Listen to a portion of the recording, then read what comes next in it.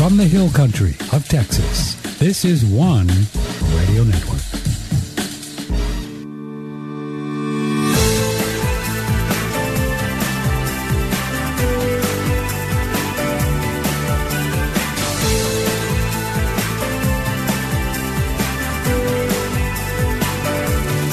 Well, I knew I was in the hill country when I woke up this morning and thought I was in heaven, but I was really in the hill country of Texas, and this is One Radio Network. In case you're setting the watch by us, we are a couple minutes late tonight. Boy, it was quite a day, but hey, you know, that's what it is, what it is. And good evening to you. One Radio Network, we're here every evening between 7 and 8 o'clock Central Time. And my name is Patrick Timpone. I have an old friend of mine who's going to join us tonight. He's driving home. He's in his car. Hi, Don Jansen. How are you? How are things in Florida? Oh, just fine. It's a beautiful evening, and I'm just heading home. I'll be home in about 5 minutes. And what part of Florida are you in?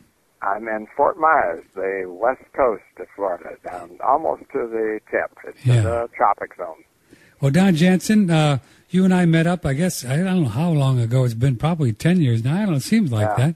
Long time. And Don Jansen has been involved in doing research and working with ocean-grown vegetables technology for how long now, Don? Almost 30 years. 2 years, it'll be 30 years. 28 30 years, really? Yeah. I had no idea it was that long. I came in 1980 and been doing it ever since. Yeah. Don Jansen, you grew an amazing amount of vegetables using diluted ocean water. Is that right? Correct. Yes, that's what I did for most of the time. About 20 of the years I did had gardens and hydroponic farms. And yes. Hydroponic. Yes. And without soil. Without soil. So that's where you would essentially mix a particular amount of the ocean water, pure ocean water, with a set amount of water, and you would get a particular amount of the total dissolved solids, or what would be the amount of minerals, and then that's what you used to as a growing medium for the vegetables in a hydroponic situation. Is that correct? Yes, because ocean water carries all 90 elements of the universe in the water balanced out. And, of course, Dr. Maynard Murray taught me that when I bought his farm in the 80s, and I learned from him, and he discovered it and researched it all over the world, and found that it's excellent fertilizer. You dilute it down, only several, kelp, seaweed, coconut trees, they take it straight. It's very high and concentrated of minerals. Well, when you dilute it down with clean water, I usually use rainwater, then I get a phenomenal fertilizer. Mm-hmm. And I just feed the plants. I've done it on farms and all kinds of situations. Mm-hmm. Incredible.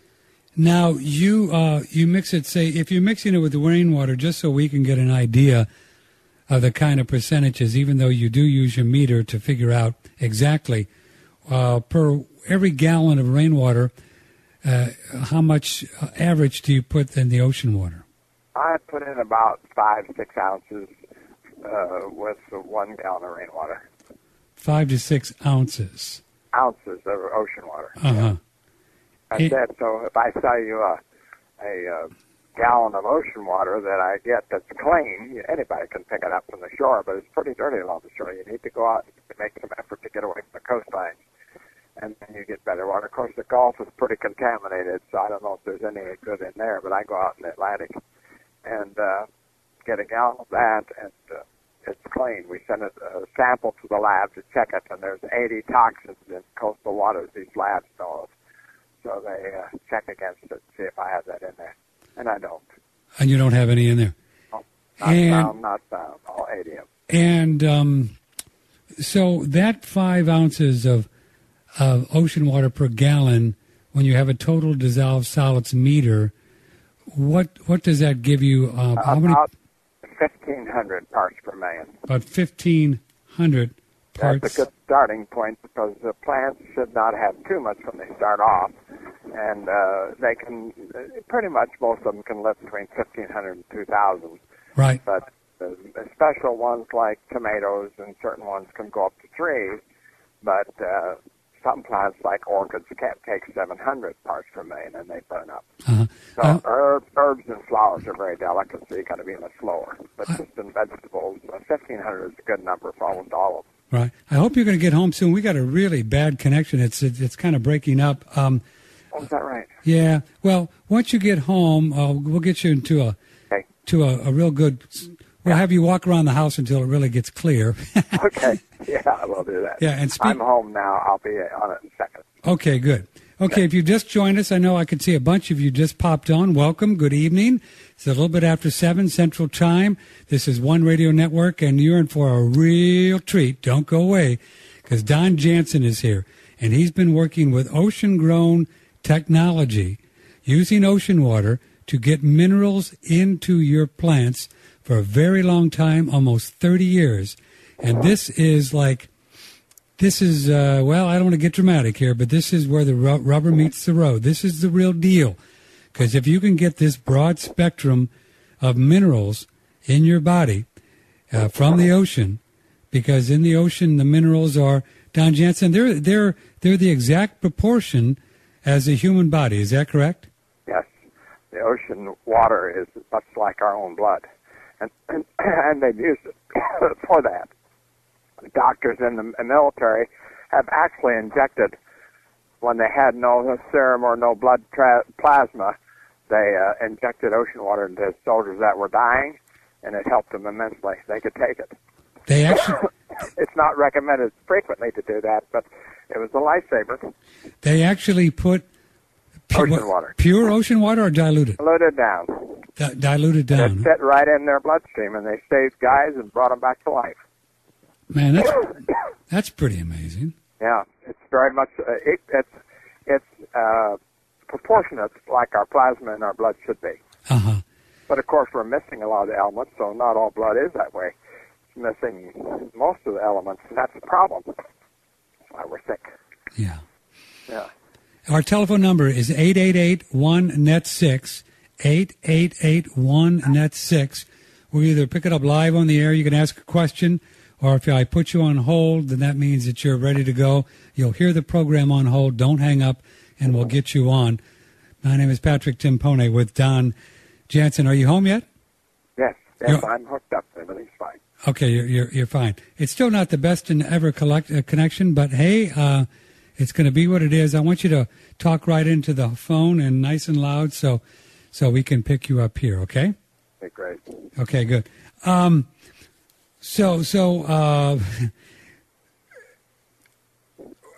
you use this ocean-grown technology in Florida, and tell us about the setup you had there, and what kind of an abundance of vegetables that you grew. A lot of vegetables. Well, I bought the doctor's farm, which was 5 acres, and in the first year I found out that wasn't big enough. I started growing tomatoes and cucumbers and beans. And the stores right away wanted more and more and more, and I didn't have enough land. I was done, finished right away, and could use more of that every bit of it self. And because it was so nutritious and full of elements. Don, can you move around somewhere, because you're cutting out on us? Okay. You're cutting out on us. Okay, let me try again. Can you hear me better now? Right now, yeah. I'll let you know. Go ahead. So you had 5 acres, right? Yeah, and it wasn't enough. People were asking for more, so then I quit that farm, sold it, and bought a 12-acre farm, 12 acres of hydroponics. And it was an abandoned farm, and I had to clean it up, but I got 5 acres totally productive out of 11, and it was incredible what I produced. I mean, an acre of hydroponics is so much more fruitful than an acre of land. You can get so much more because you bring the fertilizer to the plant. The plants can be put much closer together.